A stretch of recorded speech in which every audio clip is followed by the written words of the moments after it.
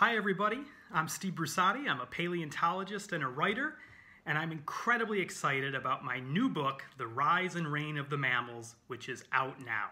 A few years ago, I wrote a book called The Rise and Fall of the Dinosaurs, and much of my research in my early career has focused on dinosaurs, but over the last couple of years, I've turned my attention much closer to home. Have you ever wondered where we came from? Us. Human beings, we are a mammal, and we are part of this family of mammals that goes back hundreds of millions of years. And our ancestors have survived so much. Global warming, ice ages, asteroids, volcanoes, over 100 million years of living underfoot of the dinosaurs. Some of our fossil mammal cousins are well known. Woolly mammoths, saber-toothed tigers, those charismatic animals of the ice age, and human species like Neanderthals that came before us. But there were so many other fossil mammals that were astounding in their own ways. There were mammals that ate baby dinosaurs for breakfast. There were whales that once walked on the land with arms and legs. The first elephants were the size of miniature poodles.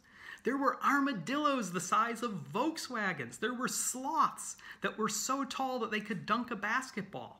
Mammals like us are the product of over 300 million years of evolution, of countless fossil ancestors, animals whose bones and teeth we find as fossils and that we can study. And today, there are over 6,000 species of mammals that share our world, our very closest cousins, cats and dogs and lions and tigers and elephants and whales. But all of today's mammals are merely the last surviving ones of an incredibly rich pedigree that extends so deep into the past. There have been so many incredible mammal species that lived in the distant past whose fossils we find today. Woolly mammoths, saber-toothed tigers, giant ground sloths, even other species of humans that once existed like Neanderthals.